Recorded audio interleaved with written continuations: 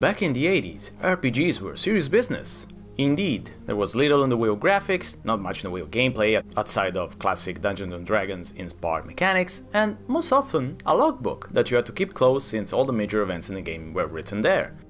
So, am I saying that Skald against the Black Priory as a true homage to those glorious days of yore requires that you keep a pen and paper with you at all times while playing? Well, luckily not, but that's because it succeeds at rejuvenating the mechanics of these classic RPGs for a potential new audience rather than simply bringing them back as they were. But let's take a look.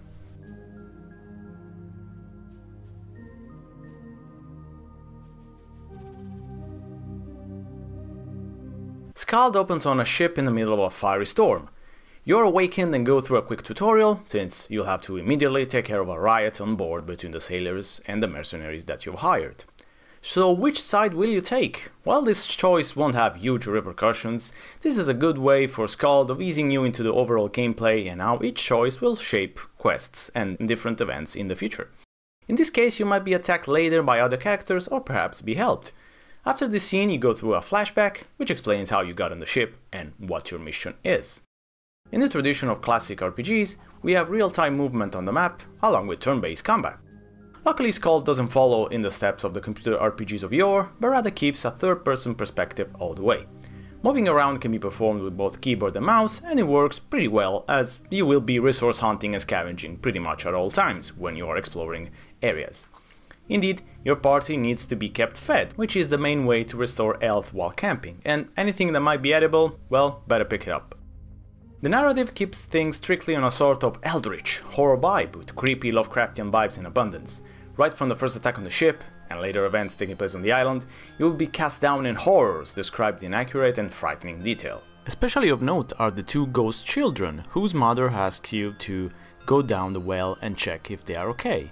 And, well, let's just say they are a little bit past the point of being okay. While there will be plenty of subquests to pick up, they all feel pretty natural and follow quite a sensible order as well. As mentioned, the combat is turn-based. You will get to perform most of the actions you would expect from an RPG of this ilk. Spellcasting, backstabbing, long-range weapons, and so on. It all works as it should, along with some crunchy sound effects when critical hits are performed. It does feel a bit too cumbersome to maneuver at times. In fact, I could never really figure out how to get behind an enemy to perform a backstab in an efficient manner. It seems that most of the times backstabbing just happened, I don't know, whenever it felt like it. It seems to be more of an interface or control issue than a gameplay one, but anyway, it's minor. Overall, combat feels satisfying and smooth. The game is not very long, and this is a choice I can get behind as it does not try to do too much with a limited but sensible narrative framework. You have to find a missing person on a cursed island, and yes, that's the main thing. It does lay the foundation for future things to come in the universe, so in that way it works perfectly. Also, cannot ignore that beautiful pixel art, which does wonders in bringing to life the characters, and especially the monsters, of Skald. Also, an atmospheric synth-wavy soundtrack, which complements the action as well, while not falling to the usual 8-bit sound chip framework, which we have definitely heard enough of. The only issues I would have with Skald at the moment is with the pacing, which is why I held from giving it a much higher rating. It does feel like combat gets in the way of the narrative and the pacing more often than actually being, a positive thing. This is not an issue about random fights, because these are only present on the main map and you can also decide to flee.